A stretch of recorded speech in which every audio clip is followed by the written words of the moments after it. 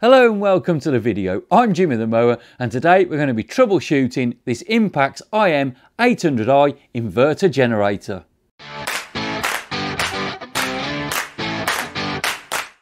Right then, since I put my initial video up of this this inverter generator and we did the sort of review on it and tested it out, I've had a lot of inquiries, emails, comments on YouTube, etc., Twitter, Facebook, asking me loads of questions. They can't get theirs to start, it's not working properly, they can't do this, can't do that, they don't know how to do bits and pieces. So I thought, right, today we just have a quick run through, just the basic starting procedure, some preliminary checks and a bit of troubleshooting, just in case you're having any problems yourself. Okay, so we'll turn it round then, and first of all we'll do the preliminary checks. Right then, we'll do a few checks before we start. Okay, you got your generator, you make sure there are no leaks anywhere, right? The fuel's where it should be, the oil's where it should be. You make sure you've got fresh fuel in there as well. We use super unleaded for these machines because we tend to find it works a little bit better, eh? And I know it's a few pence more, but it is worth it to prolong the life of your generator, okay? And they do run a bit better on it, to be honest. Right, so we make sure that there's no problem with that, everything's fine. We've got the machine in the off position, the eco in the off position as well. Right, that's done.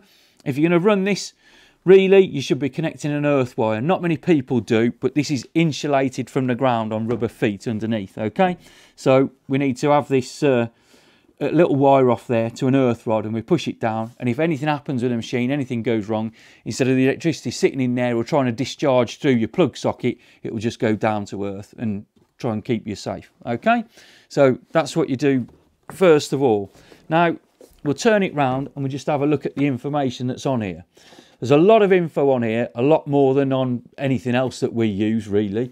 It tells you about the spark plug, it tells you about the oil to use in there, unleaded fuel only. There's a little warning sticker down here about low oil level and it not being able to start, clean the air filter elements. It's all on here. You just need to sort of digest the information and take it in. It is difficult. Ours doesn't start, and it's basically to do with the checks that you should do before you start it. There is a starting procedure and you just have to make sure that you follow that to the letter, and fingers crossed it should pull and it should work. So next we'll have a look at the starting procedure itself. One of the first things to check is the vapor lock on the top, okay? When you put your machine away, you turn it round to close. When you want it, you turn it back to open. If it's not open, when you're pulling to start it or it's running, it's taking air out of it's taking fuel out of the tank, and the air can't get in at the top to replace it. It causes a vacuum and it stops, right? So you make sure that's open, yeah? Next, we make sure this is on, right? We turn this to on, and we make sure that the eco is off. We don't put anything in the plug socket or anything in the 12-volt output.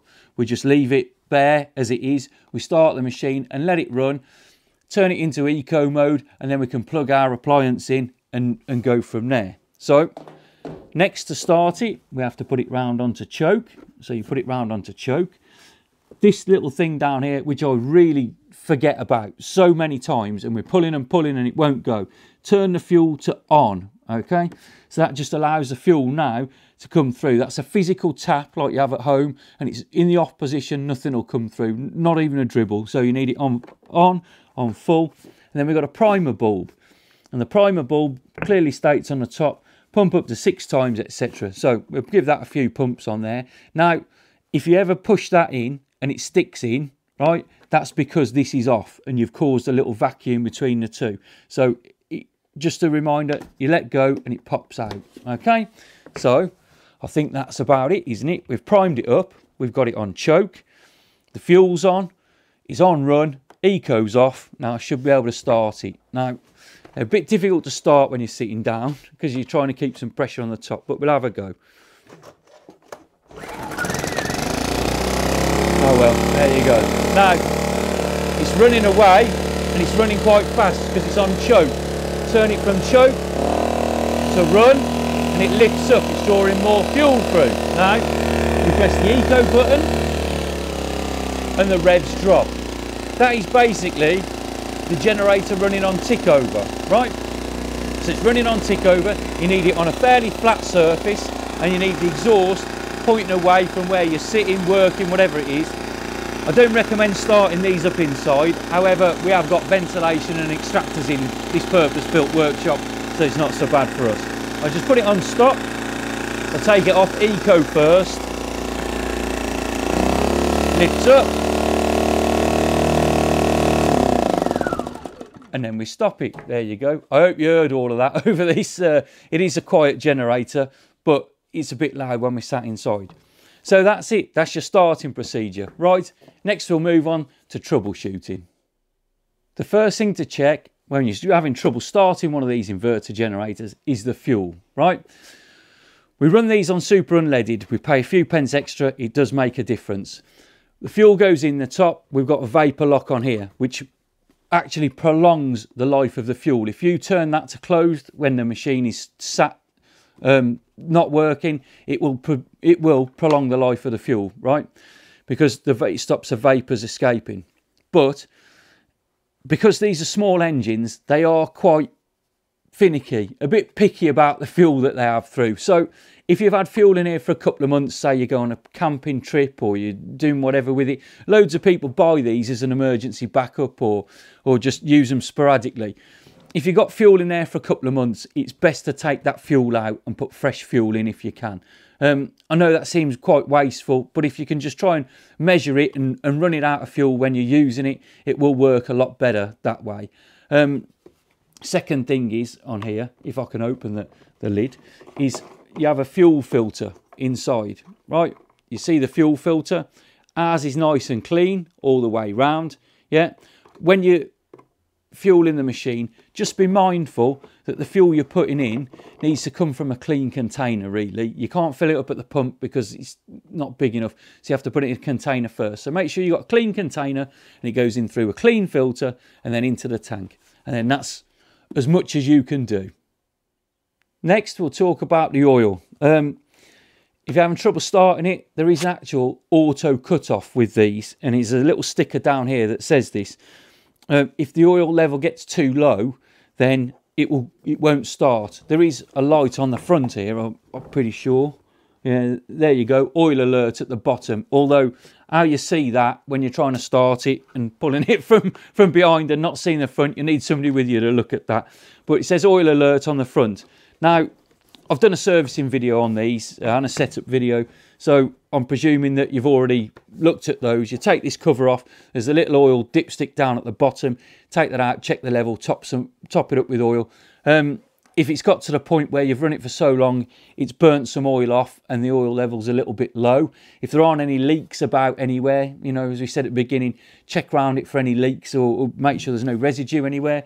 If it's burnt and run long enough to burn enough oil off, you should really be changing the little bit of oil that is left in there, right? You need to get that old oil out. It'll be dark and quite gloopy, and put some fresh, nice oil in.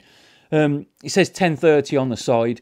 When they've been running for a while, we use straight SAE 30 mower and generator oil. It's a little bit thicker. Use a good branded one, and it will cling to the parts within the engine, and it will sort of stop a lot of wear and tear. Okay, so that's the oil part of the things. Make sure that's on. There's a light on the front to do it. Basically, clean oil all the time and make sure there's enough in. Right. Next, we'll have a look at the exhaust system. Right, one of the most common problems with these is the exhaust system blocking up, right?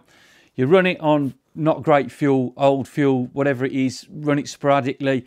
There's a lot of carbon buildup in there. And I'll just show you now how to check for that. If we look in here, there's the exhaust port and there's a little gauze in there. I'll take this cover off and we can have a better look at it, right?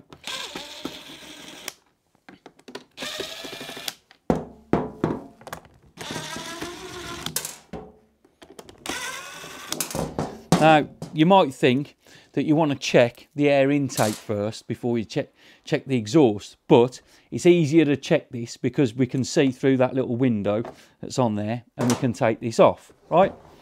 This is the exhaust. Now, if you've been running the generator, don't touch it, but you're probably watching this because you can't get it to run, right? Or it keeps cutting out.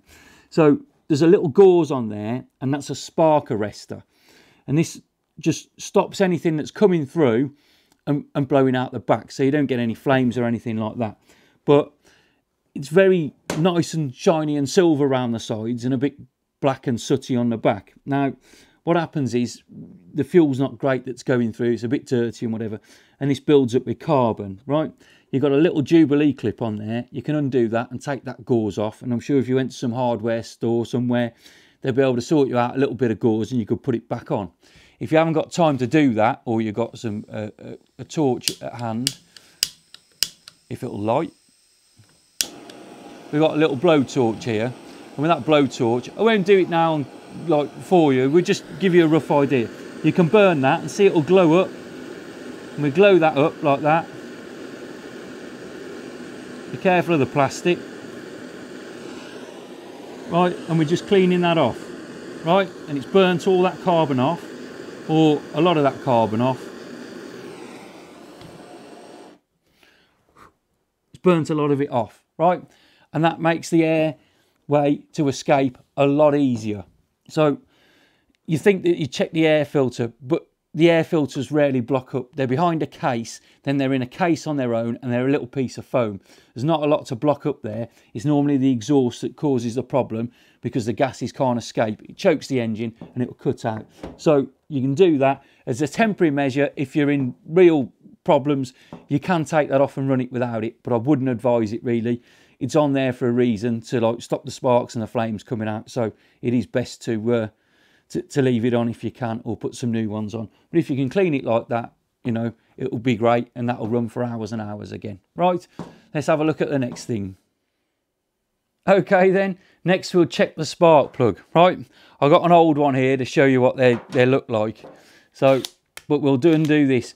We're not going to actually check the spark plug itself. If you want to look at how we remove the spark plug, you'll have to take a look at my other video on the servicing of these machines. Okay, now see if I can get this in for you, because it's very difficult to see.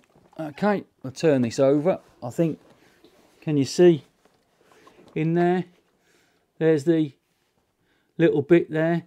This sits on top of the spark plug, and it pulls out like so. Okay, it's not a really tight fit, and there is a little bit of rubber on the top that sits in to just help make a seal, right?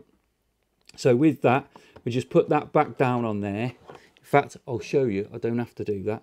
I can show you from here, because I've got this spark plug. It sits in like so, okay? And it pushes right down into there, and you push it on as far as you can. And that's how it works.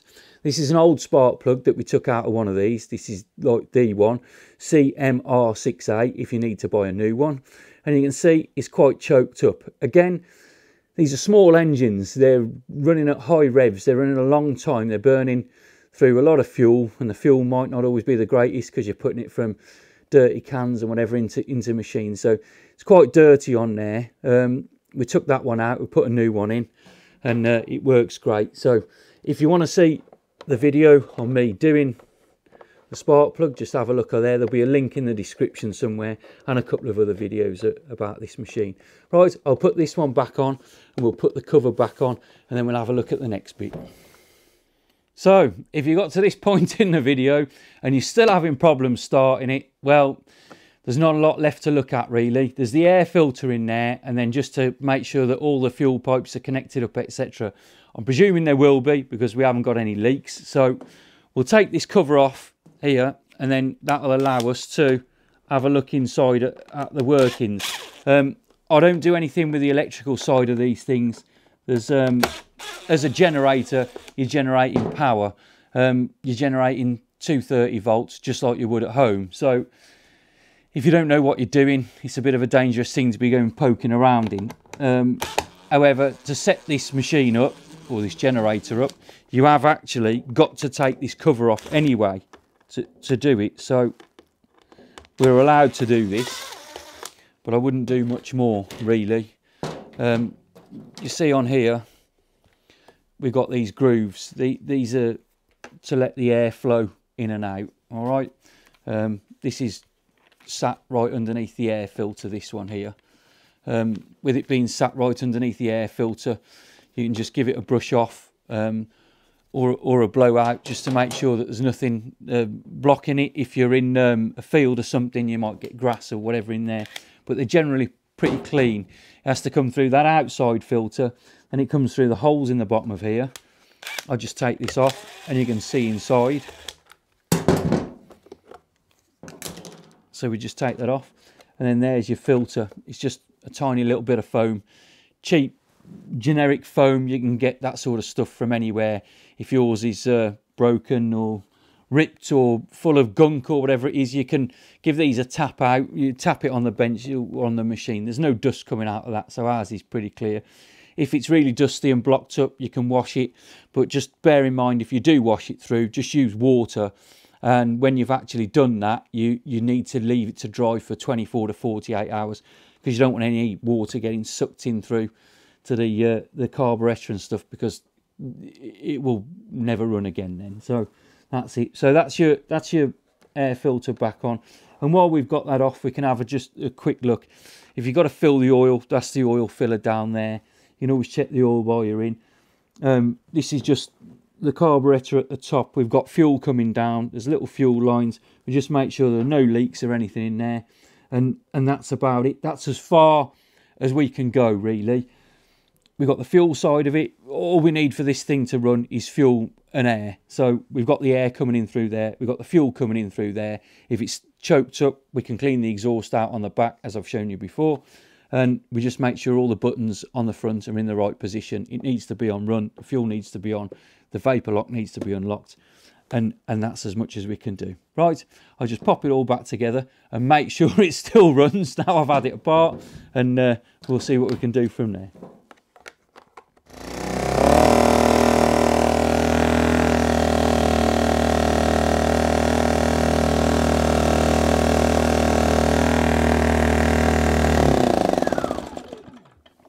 So there you go. Ours is working all fine, tickety-boo, as they say. I'm happy with that. I hope this has helped somebody out. If you're still struggling with it, drop me an email. If it's under warranty, take it back. I know that doesn't always help because you don't live close to where you bought it from, or you might be on holiday using it at the time, or out somewhere and you need the power. But that's as much as we can do with it. So we've gone through all of that. If you're still having problems, then please take it back or phone up the number. There is actually a number on the side, a customer helpline. You can phone them up and give them a ring. All right. Thanks for watching the video. I really do appreciate it. You can give me a thumbs up and subscribe. That'd be great. Anything nice to say, pop it in the comments section below. You know any more about these than I do, just let me know as well, because I'm always willing to learn. I'm Jimmy the Mower. I'll catch you on the next one.